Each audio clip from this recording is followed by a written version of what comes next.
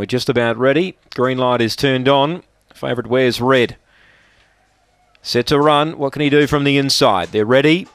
Away, High Eden Frost, away only averagely. There is great speed. Long Gully Gus is expected. It carved down and led. Favourite wants to get off the rail, gets to third. So the leader, Long Gully Gus, 4 in front, but now High Eden Frost was able to get away from the inside and chases hard, gets within 3.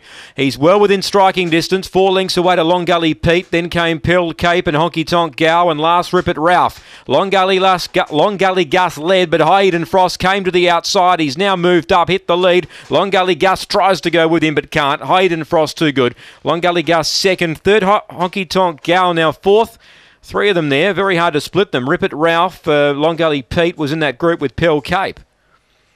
So the winner no doubt, the second, the runner-up no doubt, but very close for third and fourth. Won the winner, High Eden Frost, 30 and 92, very similar to Heat 1. 8th Long Gully Gus, he led them out, but the favourite got into clear galloping room down the back, and that was always going to win him the race. 4 gets third, Honky Tonk Gow, and 2 gets fourth, Long Gully Pete. 1, 8, 4 and 2. 1, 8, 4 and 2 here, 30 and 92, just about identical to